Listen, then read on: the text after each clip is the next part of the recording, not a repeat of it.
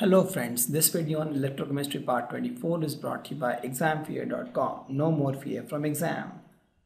So here we have to find lambda m naught, that means molar conductivity at infinite dilution for CaCl2 and MgSO4. We'll use this table. So if you see lambda m naught for CaCl2 as per Kohlrausch Law will be lambda E naught of Ca2 plus lambda m naught of Cl minus, and there will be 2. Why? Because CaCl2 it will dissociate into Ca2 plus ion and 2 chlorine ions.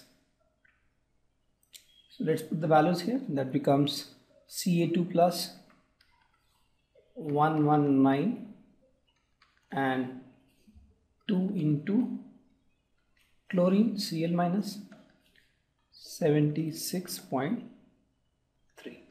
What is the unit? Siemens centimeter square per mole.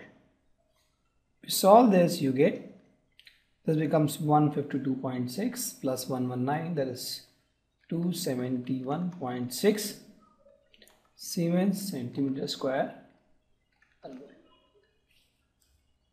Correct. Let's do the same thing for MgSO4. So if you see MgSO4, it will break into Mg plus 2 plus ions plus SO4 2 minus ions. Correct. So if you want to find the lambda m naught of MgSO4, so as per Kohlrausch Law, it will be nothing but lambda m naught of Mg2 plus lambda m naught of SO4 2 minus.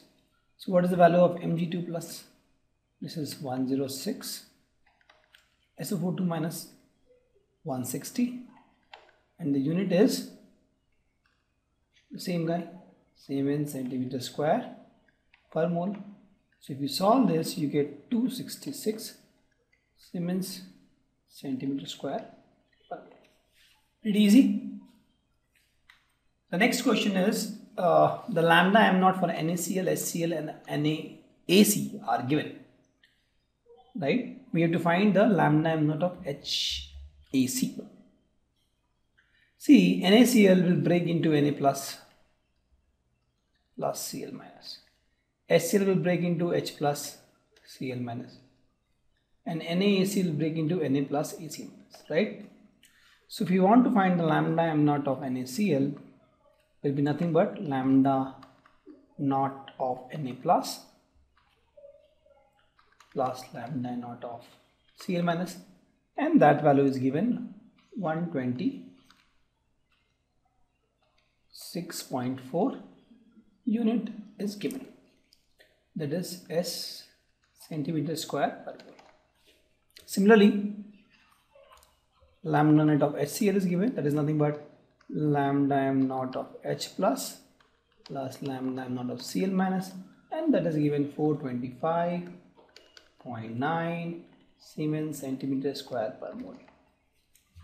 Similarly, this is given lambda naught of NaAC is given, that is nothing but lambda naught of Na plus lambda naught of AC minus, and that is given 91.0 Siemens per square mole. This is equation 1, this is equation 2, and this is equation 3.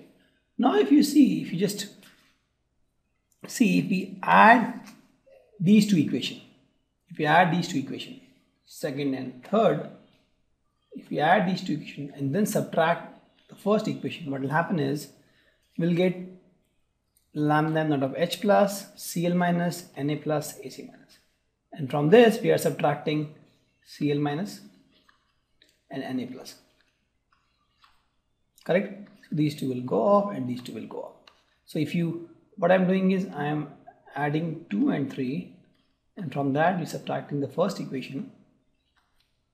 Right? So what I'll get is the whole equation I'll be getting is lambda m naught of H plus lambda m naught of AC minus, and that value I'll getting is this plus this, right? 425 plus 91 minus 126.4. If you solve this, you get 390.5 and unit will be S Cm square per mole. And this is what? This value is nothing but lambda m naught of HAC, because HAC will break into HA plus AC minus. Correct? And that's what we are able to find the lambda naught. See, just three equations. It's quadratic equation. You have to just reframe this equation to make sure that you get the value of molar conductivity of HAC at infinite dilution. The next question I have is the conductivity of some mole of acetic acid is given. Right? We have to calculate its dissociation constant. That is, we have to calculate the alpha and K.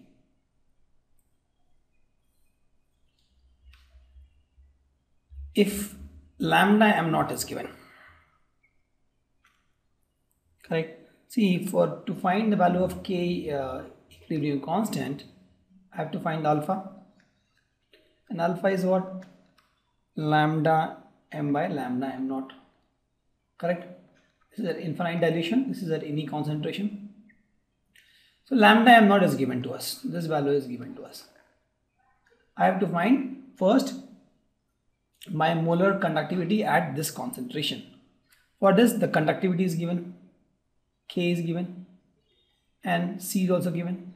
So lambda is nothing but K by C. So I can easily find this value. Once I have the lambda m, I have a lambda m, I can find alpha. Once I have alpha, I can find K equilibrium constant, right? So this is for the acetic acid. So the equation is I have CH3COH. It will become CH3CO minus and H plus, right? I'm assuming C is my initial concentration, and after equilibrium is reached, this becomes C alpha and this becomes C alpha. So my K will be what?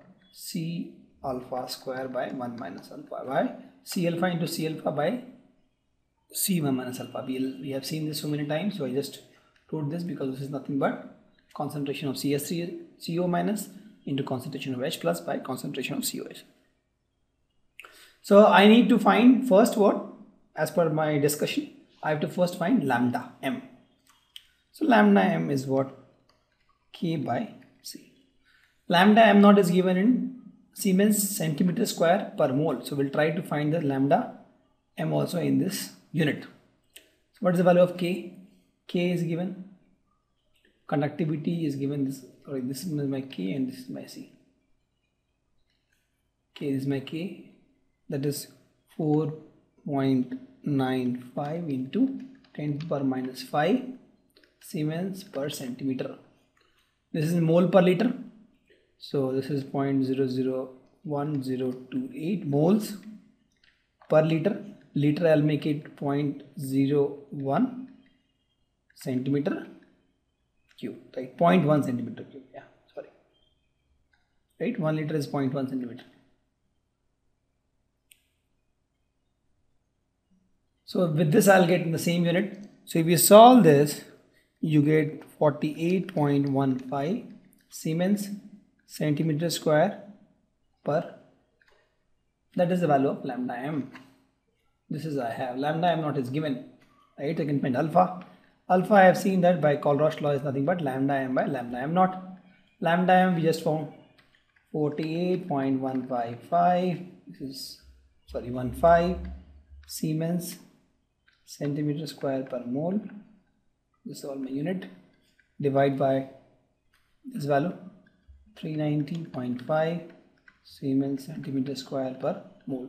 These two units gets cancelled, and this value you get is 0.1233.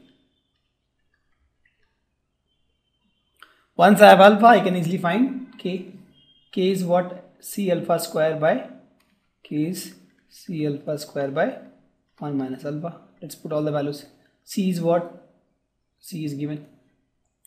That is in 0.001028, and C, please note, here will be in molarity, moles per liter.